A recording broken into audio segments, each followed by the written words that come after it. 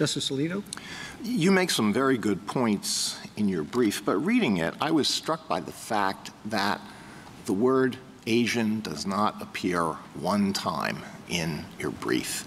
Yet Asian Americans have been subjected to de jure segregation.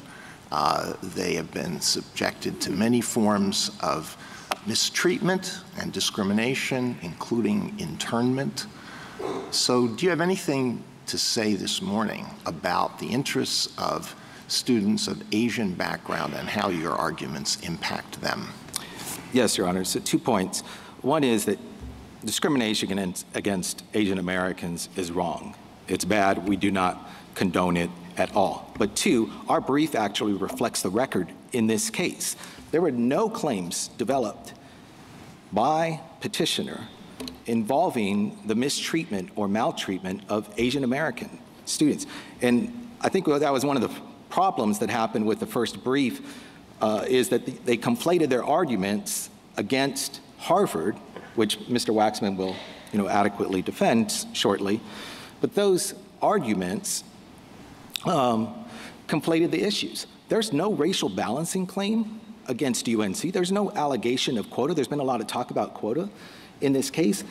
There's no claim about that. There's no claim against UNC involving the intentional discrimination against Asian American students vis-a-vis white students or other students. So that record actually doesn't exist. So what is your response to the simple argument that college admissions are a zero-sum game? And if you give a plus to a person who is falls within the category of underrepresented minority, but not to somebody else, you are disadvantaging the latter student.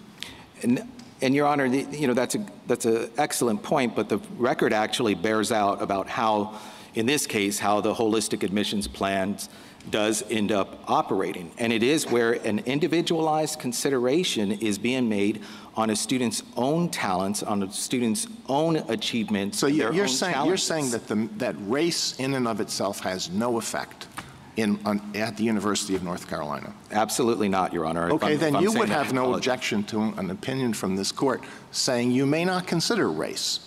You may consider other things, but you may not consider the mere fact of race, period. You would have no objection to that.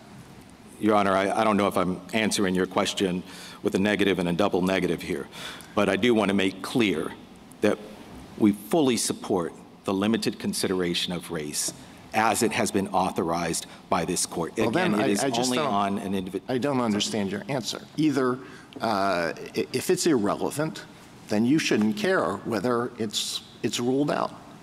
And we're not, if I'm articulating that, Your Honor, I'm not meaning to. We certainly believe that race within the context of an applicant may be considered as a plus factor. That's not race in only itself may be considered a plus factor. Yes, Your Honor. And therefore, those who don't get the plus factor have what is essentially a negative factor. No, Your Honor. It's not the same thing? No, Your Honor, it's not, because it's looking at the whole applicant as they apply within their whole application and their resume, et cetera. Suppose you have a race. Two people are in a race, and you give a plus factor to one of the runners. So that runner gets to start.